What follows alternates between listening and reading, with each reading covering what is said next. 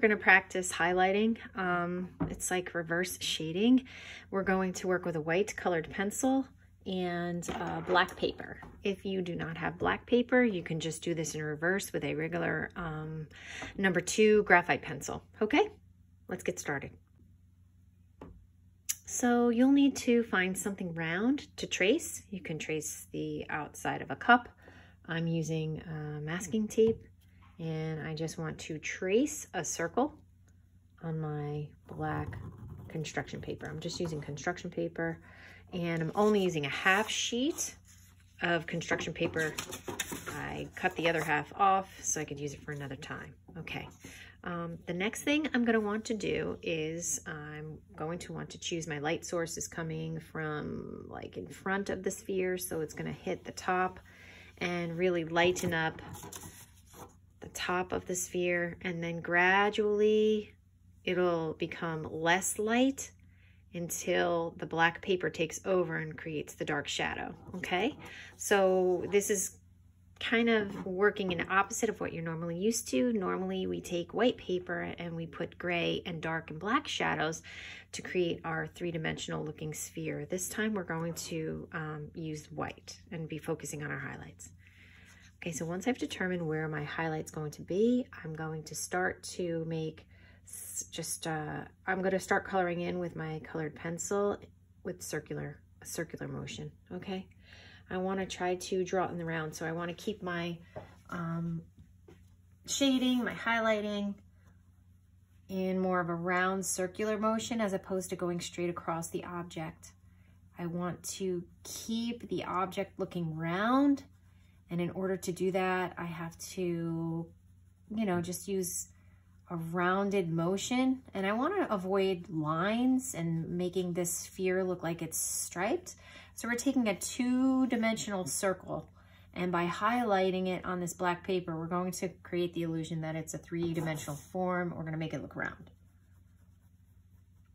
So I can color in small circles, lightly. Use the side of the tip of your colored pencil. Please do not use the tippy tip of your pencil, because you're gonna dig lines into the paper, and you're going to create lines instead of smooth shading.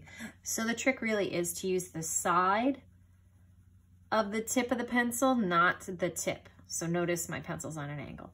Okay, I'm gonna continue shading, and you guys can watch as I finish working on the sphere. I'm also going to take an eraser, and I'm going to lighten up the outline of my sphere so that it doesn't look cartoony.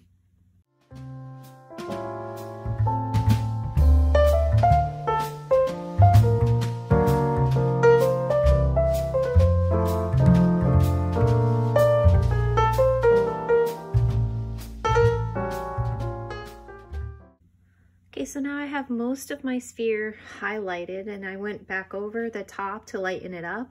I erased the outline so I could just barely see it, because I'm going to kind of disguise it with the background. If you notice, I'm going to come in here and I'm going to color in the background. I'm going to highlight, kind of make it look like a misty wind blowing in the atmosphere. Okay, maybe this is like celestial outer space type of background, and I'm going to kind of bring my colored penciling around and swirl it around to, look like the wind, steam, cold air.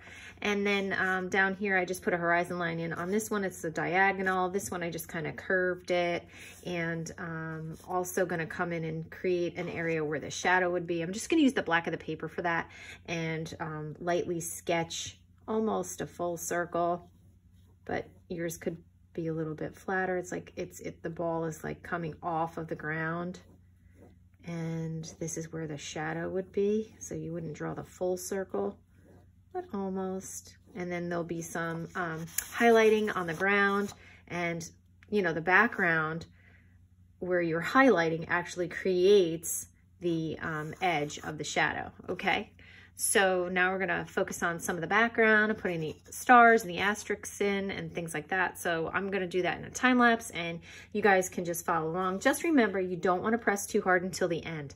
So you want to lighten up areas at the end of the project, not in the beginning. Because if you make an area too light, you'll have to erase it.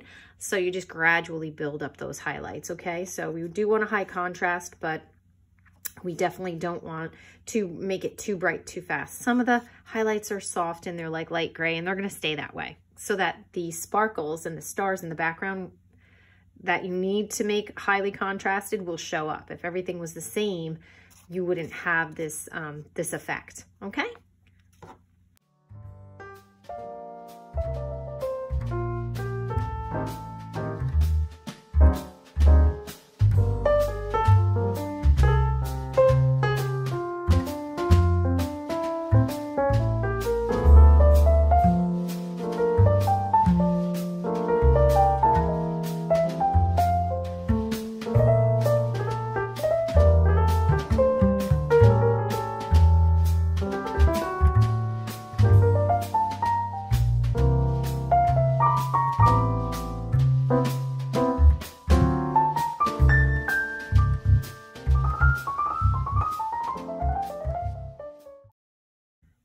So there you have it. You have a sphere that was created through highlighting.